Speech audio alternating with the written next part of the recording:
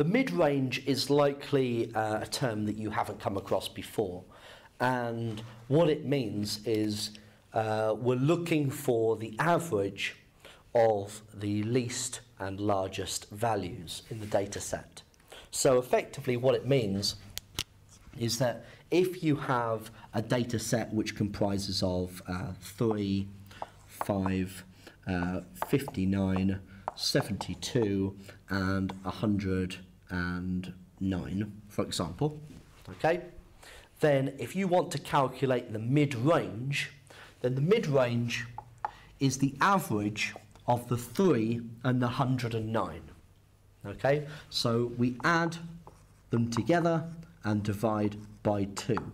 So 112 divided by 2 is 56. And that would be your mid-range.